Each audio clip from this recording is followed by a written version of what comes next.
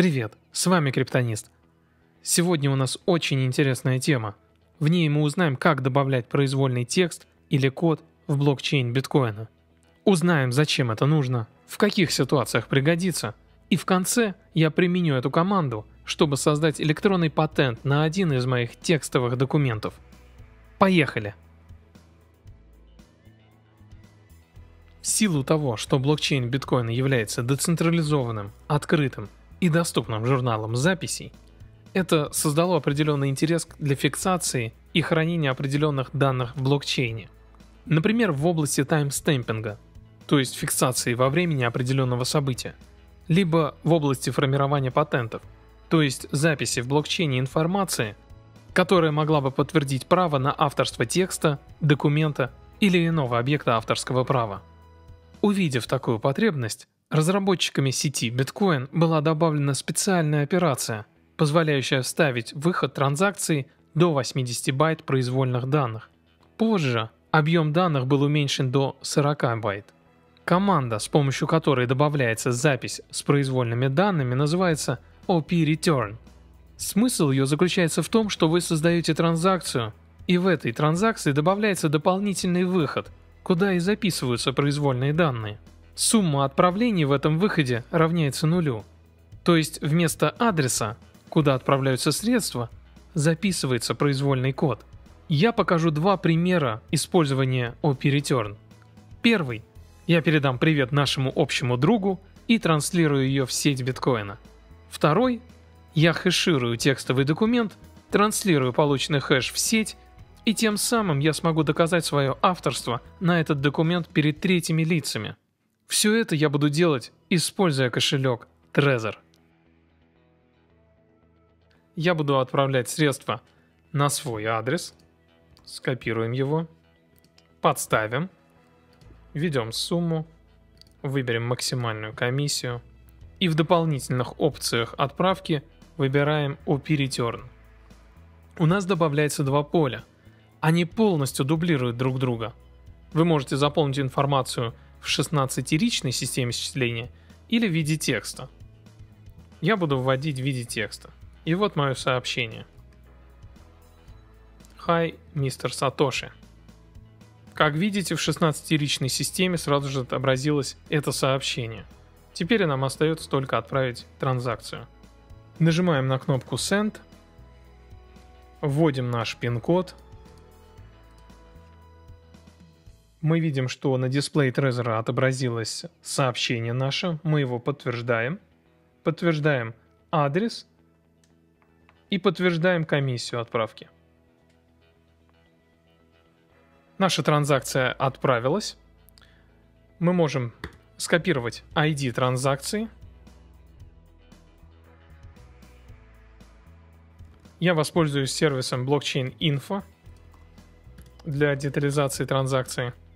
Как я говорил ранее, у нас есть адрес, с которого мы отправляли средства на наш другой адрес. И второй выход представляет из себя произвольный код, который имеет нулевую сумму. Мы можем отобразить скрипты, и внизу мы увидим наше сообщение. Ценность этого метода передачи данных в блокчейн заключается в том, что это сообщение невозможно будет никогда отредактировать или откатить, и любой желающий сможет его увидеть. Итак, мы передали привет мистеру Сатоши. Надеюсь, он его увидит. Перейдем ко второму примеру. Итак, у меня есть следующий документ Word. Это файл текущей темы обзора. Вот так я записываю обзоры, где я выражаю свою структуру и мысль, которую хочу донести до вас. Первое, что нам нужно сделать, это получить хэш значения этого документа. Для тех, кто не знает, хэш-значение – это результат математического преобразования, а хэширование – это процесс преобразования. Хэширование – это преобразование произвольного числа в строго определенный вид. В нашем случае я буду использовать хэш-функцию SHA-256. Например, если я хэширую цифру 74, то я всегда буду получать одно и то же хэш-значение длиной в 256 бит. Если я хэширую слово «океан», то я всегда буду получать одно и то же хэш-значение длиной в 256 бит. Если я хэширую документ, аудиофайл или видеофайл, я также всегда буду получать одно и то же хэш-значение.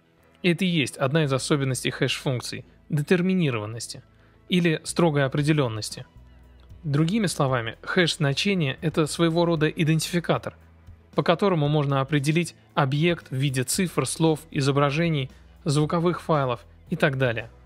Вернемся к нашей теме. Существует куча онлайн-сервисов и программ для этой задачи. Я воспользуюсь следующим инструментом, который находится на сайте Hash Online Convert. Это сайт немецкого разработчика, компания называется ComGo, ссылка на него будет в описании к видео. Здесь нам необходимо загрузить наш вордовский файл и преобразовать его. И полученное значение в виде хекса мы вставляем вот в это поле в интерфейсе TREZOR. Я уже ввел и адрес, и сумму, и комиссию. Поэтому нам остается только отправить транзакцию.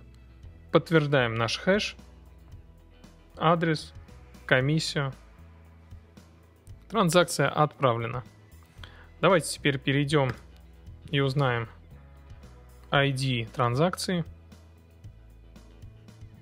Копируем наше хэш-значение и подставляем снова в сервис блокчейн инфо.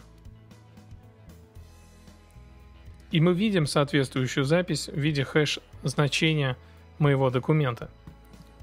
Если кто-то попробует заявить свои права на этот документ, я смогу доказать, что данный файл принадлежит мне, так как я сделал эту запись в определенное время, и хэш-значение в точности соответствует документу, а адрес, с которого была совершена транзакция, принадлежит мне. Обратите внимание, что на этом сайте есть возможность конвертировать в хэш архивные файлы, аудиофайлы, документы, видео и так далее. Вообще, использование сети биткоина в качестве хранилища сторонних записей и информации, не относящейся к транзакциям, вызывает споры на тему, что блокчейн биткоина в первую очередь должен предназначаться для совершения платежей, никак не для арбитража и хранения данных.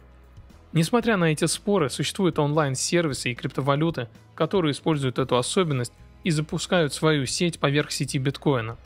Например, такая криптовалюта, как Factom, которая была основана в 2015 году и по капитализации занимает на сегодняшний день 95 место среди всех криптовалют. Одна из целей Factom была попытка расширить возможности блокчейна по хранению и обработке информации. Это достигается за счет сайдчейнов. То есть образуется связь блокчейна биткоина и Factom за счет хэш-значений блоков обоих сетей. Другими словами, криптовалюта Factom использует блоки биткоина для формирования своих блоков, и инфраструктура Factom позволяет внедрять больше возможностей по хранению информации. В теории можно хранить все, что угодно, от записей и текстовых файлов до изображений и видеороликов. На мой взгляд, это очень востребованная технология, особенно в интернете, где очень легко нарушаются авторские права. Надеюсь, в скором времени мы увидим эту технологию в упрощенном виде, где любой пользователь, вне зависимости от своей подготовки, сможет ею воспользоваться. Спасибо вам за просмотр видео, ставьте лайки, нажимайте на колокольчик и подписывайтесь на наш канал. Если у вас остались вопросы, пишите в комментариях. С вами был Криптонист. Пока!